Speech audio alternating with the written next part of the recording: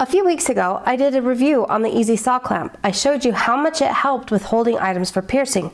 Now, I test a lot of tools, and I will say this one has been a game changer for me. In addition to piercing, it also holds things nice and steady so that I can file accurately and with ease. Installing and operating the Easy Saw is, well, easy. You will need a GRS style mounting plate. Slip it on and you are ready to get to work. Your piece can be installed by clamping it in between the top and bottom plates. Your piece is then held secure and protected with the neoprene lining.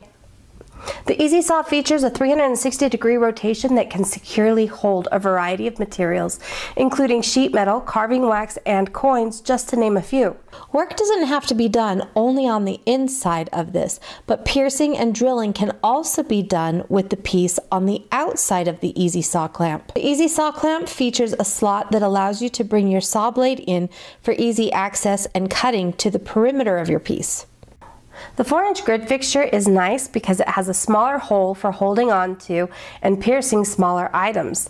Use the adjustable clamps to hold down just about any piece you need, and I can hold larger items such as this bracelet. To use the grid fixture clamps, just select its position, place the screw, and tighten with the small hex wrench. They are useful in both the 4-inch and 7-inch grid fixture plates. If I find the screws with the hex wrench is a little too fussy for me, then I can easily swap them out with knobs for easier use. You can also install a lever, which I find helpful for using the front slot. I didn't touch on the front slot before, but this is a really great place to work with small items such as coins, pendants, and earrings. The 7-inch Lazy Susan fixture is also useful for when I'm trying to build bezels or even just lay out my designs. The 7-inch Lazy Susan fixture gets used in a number of ways in my studio. I can put glue or other thermal fixative onto the plate to help with different operations. If I'm using hot glue, I like to put down a layer of painter's tape first, just for easier cleanup.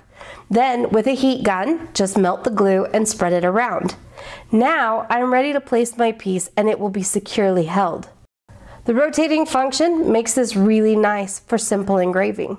I also really like this to hold my bezel pieces. This leaves my hands free, and then I can use a hammer and a punch to set the stone. I can even leave the tape and glue, flip the plate over, and use the other side for soldering. The rotating movement makes soldering items and keeping my torch moving easy. I can solder both small and larger items right here at my bench. The 7-inch Lazy Susan grid fixture works similarly to the 4-inch grid fixture in that you can use the grid fixture clamps to hold your pieces as necessary, but it also then has the added benefit of the larger size for holding all shapes and sizes of work. There is no center hole for piercing on this one. If you haven't already checked out the Easy Saw, I highly encourage you to do so.